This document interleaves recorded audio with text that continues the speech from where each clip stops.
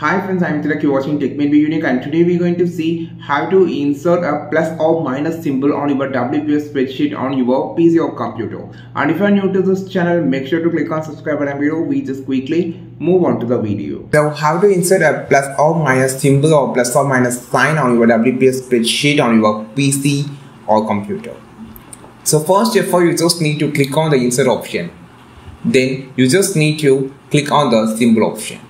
Just click on this drop menu, and you can't find the symbol here, so you just need to click on the mouse symbol. Now you just need to change the font. Just click on the font section, scroll to the top section, you will see an option called normal text. Click this.